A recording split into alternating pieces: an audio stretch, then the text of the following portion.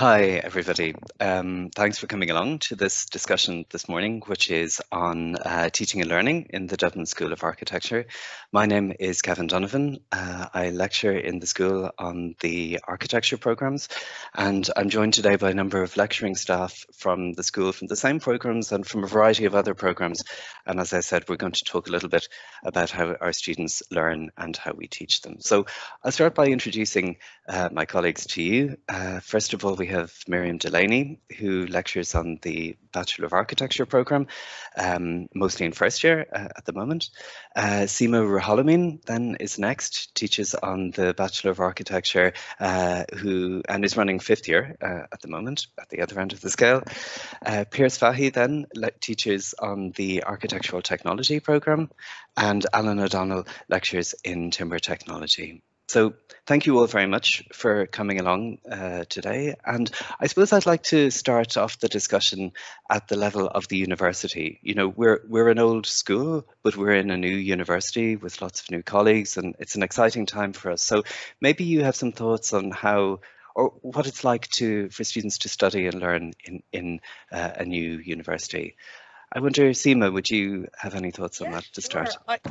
I think TU Dublin is a great university. It's different to other universities in that it allows students from different disciplines at different levels to all teach at university level. So what's really interesting and unique about that, and what makes it particularly different to other universities, is that mix. So in our own school, for example, we would have timber technology, we would have brick and stone laying, we would have architecture, we would have architectural technology, we would have masters. So we have from level 7, level 8, level 9 and level 10. So what's really unique about that is the fact that you can, I think student experience is one of the main things that makes university experience enjoyable.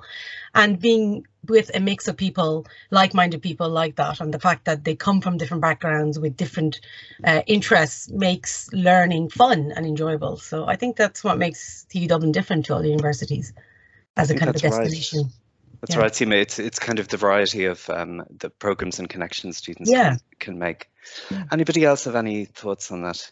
I might just add to that. Like, I agree with that, Seema. I think the kind of themes of the university are people, planet, and partnership. Mm-hmm. And I think on all three of those levels, there's a very direct experience that the students get that they mightn't get in another university. I think, for instance, in the partnership, we were quite proactive in reaching out to people who work in the professions, in the field, people, industrial partners, but also even working with community groups. Yes. Because we're based in the city centre and we have a city centre campus, you do feel like the work that's going on in the university is part of the wider work of society, and we're very much integrated with kind of community projects. Yeah. I also think the fact that we're benefiting from the new campus in Grange Gorman and the facilities that are coming online. And I think that's a great experience for students to have access to those really world-class facilities. That's true. I think our students always comment on the fact that they're embedded in the city and they enjoy being in the city and, relating to other student groups around the city and so on. Any other thoughts from Piers or Alan on that? I suppose what I might just, sorry, Alan, in terms of the university, while it is a new university, it's steeped in history, and as a technological university, the history is there as the technology, and we're cognizant of that history in dealing with the bricks and mortar, the timber and the concrete of what we do, but with the view to the future and developing and innovating in those technologies to bring them up to date, basically, and to deal with issues like carbon and energy and other things that are at the forefront of everybody's conscious at the moment, and how to be ready for that when the student graduates. That's true. That's I suppose the planet part of the school strategic intent, or the university strategic intent going forward. Absolutely. Alan, you were going to come in there. I was just thinking it's an interesting and exciting time to be part of this new young university. We're literally here to watch it grow and develop. And we're finding our feet and developing new systems, new methods, new teaching, and our experience and engagement with industry is growing. And the fact it's all happening now, and it's moving fast. So it is a very interesting time to be a student in the TU Dublin. Great. very nice. Yeah, that's absolutely true. It's kind of, it's young and it's exciting. I might move the discussion a little bit now more closely towards the school, because we've talked about the university and our connections with it, but the school is quite specific and might be a bit unusual within the university, because we teach in a variety of probably very different ways from other schools, and students coming in from second level education mightn't be fully aware of that. So I might ask you to talk a little bit about the very specific ways that we teach in the school and why we find that interesting. Miriam, would you like to come in on that to start? As you said, Kevin, I teach in the architecture program, and I teach mostly in first year. And what students enjoy most about first year and what they get very excited about is the studio culture. We base our teaching around the idea of studio, where students work on problem solving within the studio, where there are design projects that students work individually or in groups. And there are other more traditional means of teaching, lecture-based and seminar-based teaching, but the studio culture is what people generally enjoy the most and get very excited about. And it's quite different form of learning than second level education. With that, there are, alongside that studio teaching, we have site visits and field trips. Students take international trips, but also quite a lot of out and about in the city, visiting buildings. So there's a lot of first-hand learning and observation. Students have opportunities to travel on Erasmus, and we've quite good exchange programs set up. I think key to that is if you enjoy making things, solving problems, investigating things. I mean, there's a real it's a real investigative culture of learning, which is very enjoyable, I would say, and that's the thing that we get the most positive feedback about. That's great. Thanks very much, Miriam. Seema, you teach at the other end of the program. Yeah, and I also taught, that's the thing about us, is that we also teach across disciplines across the school. I've also taught in technology and thoroughly enjoyed that. And what I think is really unique about our school is the fact that we understand how to make an environment, or how to teach to nurture creativity. And like Miriam was explaining about experimentation, we like to be able to encourage students to be innovative, and the kind of environment that we have between the studio and the kind of subjects that feed into that, as well as the peer learning, as well as the discussions with tutors, informal and formal discussions, all of that adds to that kind of creative pot that allows students to first of all enjoy what they're doing, and through that enjoyment be curious and want to find out more. And inevitably what we like to see is innovation to happen at education level, at third level. So that's what I think is unique about our school. Thanks very much, Seema. That culture of the studio is very interesting, isn't it? Because it's where students help each other. They develop a very strong bond, I think, over the years of their education in studio. Yeah. From borrowing bits of equipment from each other in first year to actually working together on projects, and providing critiques of each other's projects and so on as they move through the school. So it's a really kind of strong part of what we do in the school.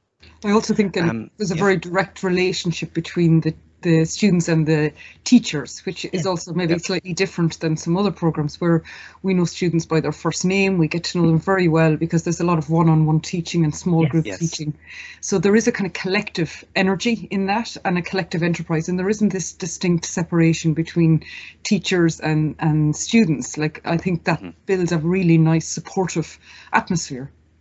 That's right. So it's not always interacting through formal lectures, say, at a distance. It's more kind of collaborative work. Yeah. I wonder, there might be some overlap with the other programs then. Piers or Alan, would you? Yeah. Likewise, I agree with Seema and Miriam in terms of that kind of collective energy that develops. I mean, I teach on the Sustainable Timber Technology program, and quite a lot is based around the workshop and the timber workshop, and the students are experiential learning, and they're getting hands-on, and the idea of making, building, doing, and being able to innovate and create all happen within that space as well. So we also within that space sample, experiment, and just really get to know the material that is embedded in our program, and the application and uses of that material as we go out into the wider world. So it is heavily workshop based and very enjoyable, and like that you really get to know the students and the different people within that. It's probably quite similar, I'd say, in technology, is it, Pierce? Yeah, in architectural technology, it is studio based, and that studio becomes the student's place at the end of the day. As an individual and as a group, that becomes their home, if you like, in there, and they work through it, and it just kind of identifies them with part of what they're doing, and they're able to work together as a group more so in that reality. And also the collaboration amongst themselves, it goes outside that to collaboration with other courses, with architecture, or with some of the trades, and bringing in that experience. We have all that experience just outside our door in the university, so it's there to use and to bring those experts in.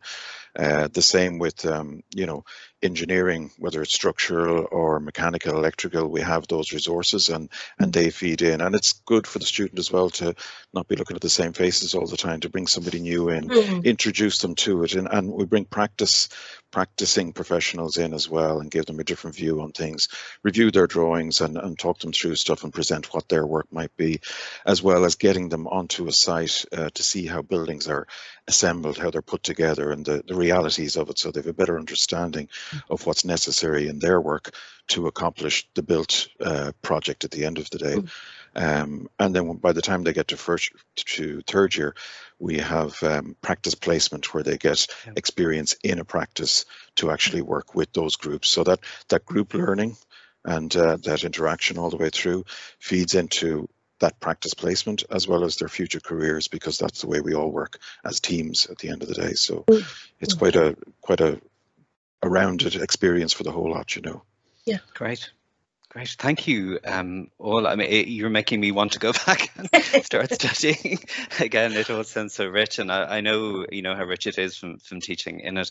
And we could talk about it all at great length, I think, but unfortunately we're kind of curtailed by time. So I'm going to have to call the discussion to a close now. Thank you very much for taking time to come along today and partake in the discussion. And I know that your insights, they'll be very useful for people who are thinking of applying to our programs. So thanks all again. Thank you all. Take care. Thank you very much. Bye-bye. Bye-bye.